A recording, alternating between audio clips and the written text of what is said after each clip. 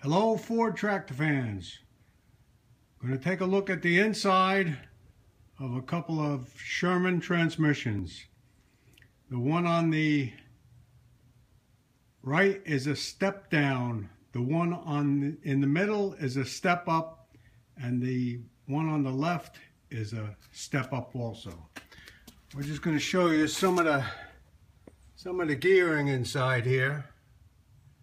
And you'll notice that the bigger gear sits in the back. This is the step down gear, and on this is the step up gear. You see it's small in comparison to the other one. You'll notice that the cases are basically the same, except one is gray. The step up would be gray and the step down would be red. Both use the same handles, so it's hard to tell them apart from which one is which when you're just looking at the tractor. This one here is a step up. You'll notice it's a cable. The cable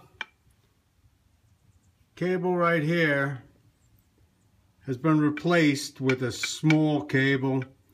These are available. Walt's Tractor has them, and I'm sure there's other places have them. If you just Google it and get the cable, it costs you around 65 bucks, I guess.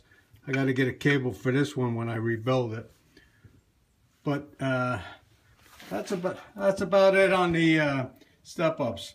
The step-up, if you'll notice, this case is different from this case. And you can convert this cable system to the lever system. I don't know the cost, but Red Rock Manufacturing has them.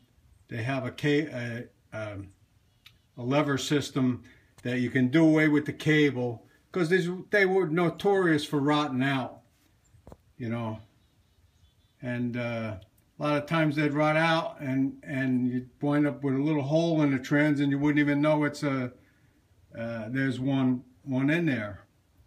So that's about it. If you have this style handle, then it's a combo or a creeper. And forget about the creeper, because the chances of having a creeper are nil. In 30 years, I've only run across 2. So that's about it for the step-ups and step-down Sherman transmissions. Thanks for watching.